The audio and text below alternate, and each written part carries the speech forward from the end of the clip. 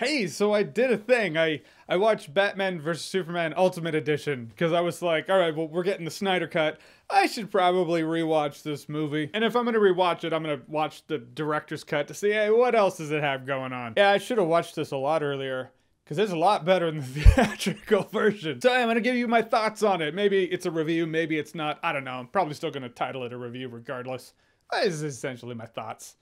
Just what my reviews are. So if you don't remember, when Batman vs. Superman came out, I was like, this is pretty lackluster considering it's Batman vs. Superman. Then there was this Ultimate Edition that had a half an hour. It was a half an hour longer. That makes the running time 3 hours. And I was like, I just don't want to sit through 3 hours of that movie. I was like, okay, on. But yeah, after watching it, that's a pretty important half an hour of content. Damn it. Okay, so initially when I was watching Batman vs. Superman at the very beginning, you know, Lois is in the desert and just right off the bat in the theatrical version, I'm sitting in the movie theater and I was like, this just feels choppy as hell. Yeah, because they just sliced up a bunch of stuff in that scene, which you see in the Ultimate Edition. I was always like, how did they frame Superman? I mean, you get yeah, people died and then I guess they blamed it on Superman, but this one shows them burning bodies in the Ultimate Edition. But they're still gonna have bullets in their heads, but I imagine no one's gonna do an autopsy on that shit. I'm sure after the story, Lex Luthor just had the body shoveled away or something. I don't know. Point is, while I'm watching Ultimate Edition, I'm like, well, that scene was a lot better. Let's just see what else they got. And it does have more. I mean, most of that extra half an hour is in the first half of the movie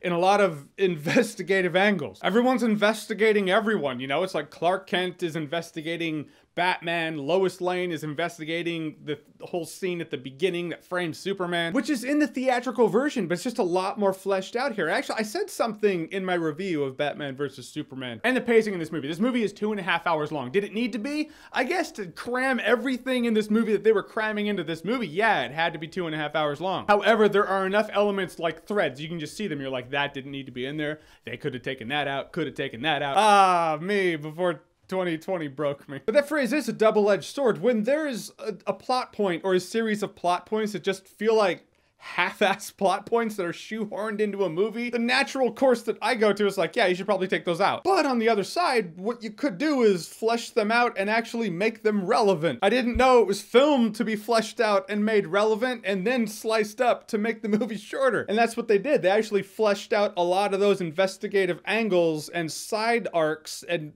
they're actually important. In looking into the Batman, Clark Kent actually goes to Gotham, and instead of the movie lightly implying or telling you that Clark Kent doesn't agree with Batman, it shows how he comes to the conclusion that this Batman is judge and jury. You know the mark all over, guards don't care. That's the judge. He talks to residents who seem scared of Batman. I mean, what good is the Batman if he makes people afraid? It was an interesting arc, whereas in the theatrical version, it was like, nobody cares about Clark Kent taking on the Batman.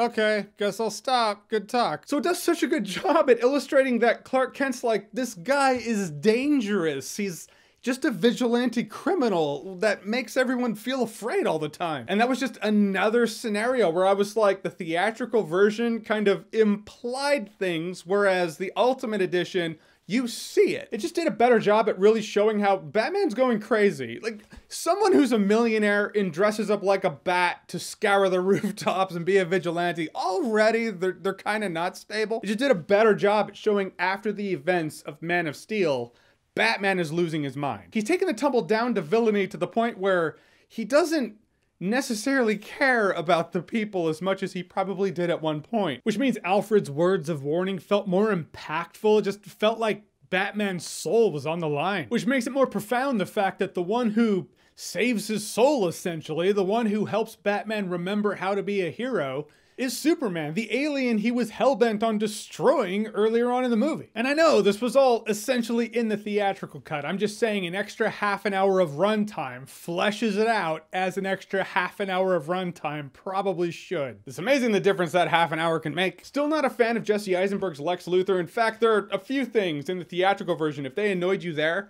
they're gonna annoy you here. If you felt Doomsday was shoehorned into the end, you're gonna feel like that here. Martha! I'm still in here. Jesse Eisenberg's Lex Luthor. If you weren't a fan before, you're probably not going to be a fan now. That's the case with me, though I will say on paper, he's Lex Luthor. If you think of his lines being said from a Lex Luthor, let's say the animated series Lex Luthor. Yep, Michael Ironside, Darkseid, animated series Lex Luthor. Point is, I was a fan of the portrayal of the villains in that show, apparently. If you think of the lines Lex Luthor says in Batman vs. Superman, you think of that Lex Luthor saying them. They are Lex Luthor lines. His motivation, very Lex Luthor. But that arch enemy mastermind Lex Luthor that's on paper in here just kind of gets lost behind Jesse Eisenberg's spastic betrayal of Lex Luthor. So yeah, in the end, finally watched the Batman vs. Superman Ultimate Edition, the director's cut essentially of Batman vs. Superman, the 3-hour cut, and the half an hour of extra footage. It went places. It was important stuff. It takes it from feeling like a sloppy mess to an interesting, dark Batman and Superman investigative story. Like you look at Terminator 2, the Terminator 2 director's cut is a half an hour longer than the theatrical cut, but it works. There were things taken out where it's like, yeah, you can take that out. You can do that differently. There's a scene in there that's completely different with the chip in Terminator's head. It's amazing. But the point is the theatrical cut is coherent and the director's cut just, it gives you more and fleshes it out. Same with Lord of the Rings. The Lord of the Rings theatrical cuts, they work. They're amazing. The director's cut, the extended editions, they are better. But either work. Batman vs. Superman is like, there's one version that works, and that's the Ultimate Edition, the director's cut, and the theatrical cut just, there was no way to shave a half an hour off of that movie and make it coherent. So yeah, glad I watched it, finally. I'm actually bummed out I didn't watch it earlier. Could have spent more time enjoying Batman vs. Superman rather than being like, oh, you mean that sloppy mess I saw in the theaters? Which I do want to clarify here, the Snyder Cut. I saw quite a few comments in my comment section like, well, what's Zack Snyder's Justice League director's cut gonna do differently? How is it gonna be different? It's not like this. It's not like the Batman vs. Superman Ultimate Edition, which is a director's cut of the theatrical cut. No, Zack Snyder filmed Justice League and then due to a family tragedy, stepped off of Justice League. And instead of Warner Brothers being like, hey, we'll wait for you, you take your time, they were like, all right, we want to make our deadlines. We'll bring in Joss Whedon, who refilmed a lot of the movie and essentially made his own movie. So the Snyder Cut isn't a director's cut of the Justice League movie we got. The Snyder Cut's a different Justice League movie. Yeah, there's gonna be some overlap because some of Snyder's stuff was used in the Justice League movie, but also there's gonna be a lot of stuff in the Justice League movie we got that's not going to be in the Snyder Cut. Snyder Cut gonna have a lot more. The context to scenes that there might be overlap with is gonna be different. Different thing altogether. So if you hated Batman vs. Superman, maybe it won't sway you, but if you were just kind of in the middle like, it's okay, it's disappointing, I say give the Ultimate Edition a shot. I walked away from the movie feeling like I had seen, if not a different movie, a much better movie. All right, so Batman vs. Superman, the Ultimate Edition. Have you seen it? What did you think about it? Did it make the movie better? Did you feel like it's the same movie but just longer? Whatever you thought about it, comment below, let me know. And as always, if you like what you've seen here and you want to see more, click right here to see more.